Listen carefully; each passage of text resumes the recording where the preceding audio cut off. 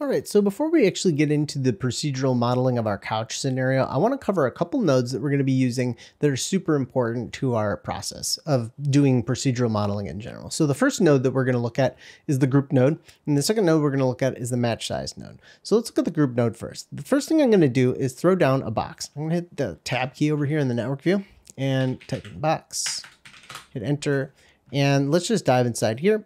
And what I'm going to do is go into selection mode, hit my little mouse cursor here or hit the S key. And you can see I've got my polygon numbers visible right here. You can see we've got polygon number 0. Let's see, and 1 is somewhere around here. Yeah, there's 1, 2, and then it goes 3, 4, all the way up to 5. So that's 0 through 5 for the 6 sides of our polygon. So if we want to delete the top primitive here, what I can do is put my mouse on here and select it, and you can see that it highlights yellow, and then I'll just hit the delete key. And you can see that it is thrown down this blast node right here, and in the group field, the group type is set to primitives, and it's deleting primitive number 2, group number 2. So that's sort of how Houdini keeps track of what all it is that you're trying to do. But the problem with this comes from when you are trying to make upstream adjustments. So if you're trying to make an adjustment to your box, which is upstream from your blast, this selection was made non-procedurally, so it's going to cause problems. Now, I can change the size of my box just fine right now, but if I had something going on where I wanted to maybe change the division numbers, like the number of polygons on the grid count on each face of this cube, you can see that now that deleted polygon has jumped down here because polygon 0, 1, and 2 now lies in this lower left-hand corner. So this is where groups come in. If we wanted to actually make a smart selection where we're only selecting the top of this polygon, we could use a group to help us do that and make a selection based off of its facing direction instead of its, straight up polygon number. So instead, what I'm going to do is I'm going to go back to the box and control middle mouse click on size, center, and axis divisions. It doesn't look like it's letting me do that. I'm just going to set our axis divisions back to 2 by 2 by 2. So instead, what I'm going to do, I'm going to come over here and throw down a group node. So the tab key, type in group, and wire that in here. Now in this group node, by default, we've got this base group right here, and we can actually specify a base group similar to what we did before by hitting this picker right here and tapping on that top polygon and then hitting enter, and you can see that it's entered in base group 2 here. Now I could call this group the top, and we could wire that into our blast like so. And then if I actually delete group 2 from the group field and select top now from the drop-down menu, this drop-down menu gets populated with whatever primitive groups it's seeing upstream because our group type is set to primitive. So if we select, you can see we got that top group that we just created, and it's doing basically the same thing. Now we've specified this base group using a mouse selection, so that is generally non-procedural way of doing things. If we go up here and change the axes divisions again, you can see that the polygon deletes over here and not on the top. So I'm just going to set that back to 2. And we can try using one of the other parameters down here on the group node to make our selection smarter. So I'm going to disable the base group. I'm just going to put the display flag on my group so that we can see what our selection is. So I'm clicking away, and you can see that nothing is being selected here. I'm going to go down to this section now, keep by normals. I'm going to enable that. And you can see that if I turn on my manipulator here, it's selecting everything on our object. We've got all the faces are being selected right now.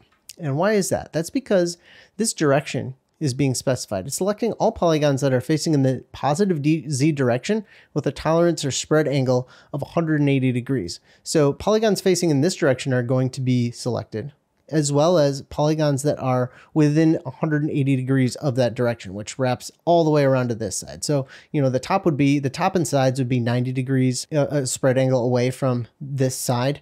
And then this side over here would be 180 degrees away. So if I bring this below 180 degrees, you can see, just bring it down a little bit.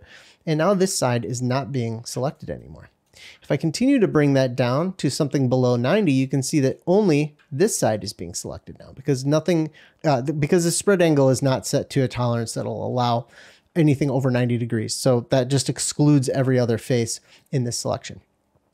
So what I could do if I just wanted to select the top was change this direction to something like 0, 1, and tab 0. So I'm hitting 0, tab 1, tab 0 to enter in my direction. You can see that it's just selecting that top face. As long as I have a value below 90, it'll just select that top face for us. And then we can pipe that into the blast. And you can see here now, when I go back to my box and change the number of divisions, it doesn't matter. It's always going to be deleting that top away. So that's a pretty cool thing about the group node. All right, so now that we've talked about the group node, I want to talk about the match size node. The match size node is going to be super handy for us when we're trying to align objects and size objects and scale them relative to one another. It's really super handy for that kind of stuff. So I'm just going to scoot off to the side over here, and let's start on a pig head. I'm going to hit the tab key and type pig. And you can see that we've got the pig head right here. I'm going to turn off my primitive numbers. Then I'm going to put down a match size. Hit the tab key, type match size, and wire that in like so. And you can see that when I toggle the match size on and off, you can see that it's taking that pig head and centering it to this box. That's because by default, it's set to match and do this translation, justifying the X, Y, and Z axis of our incoming geometry to our target position and our target size. So the size isn't really happening right now because we're not doing any scaling, but you can see that this target position kind of corresponds to where that pig is being matched to.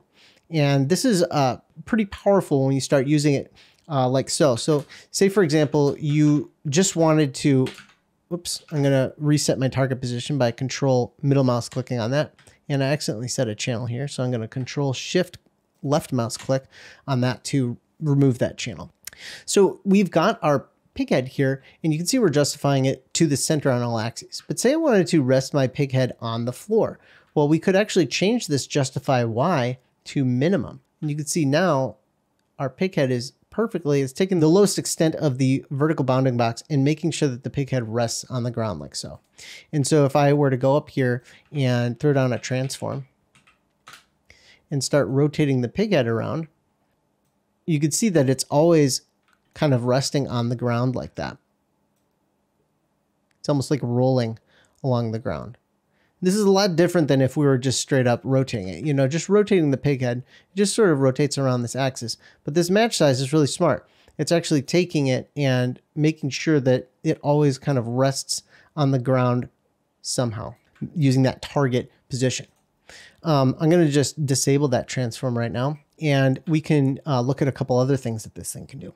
So on this match size node, we've got these different justification options. We can justify minimum, maximum, and center, or we can choose not to do anything at all. We can just say none. It just leaves it where it was. And we can do that for all of our axes. I'm just going to put this back to center for right now. Let's look at the scaling options now. So if we hit this scale to fit button, what it's going to do is it's going to shrink the pig head down so that it fits perfectly inside of our square.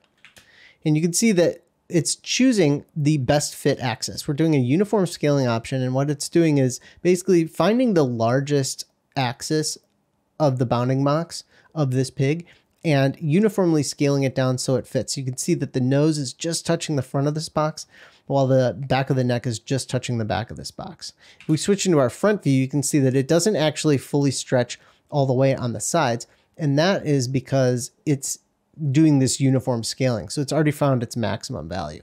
Now, if I untick uniform scale, you can see what it's done is it's actually scaled this on all axes to fit inside of this box. And it doesn't look like much. It's kind of probably hard to tell right now, but it does apply a little bit of skewing. So non-uniform scale, uniform scale. You can see it's kind of stretched it out a little bit.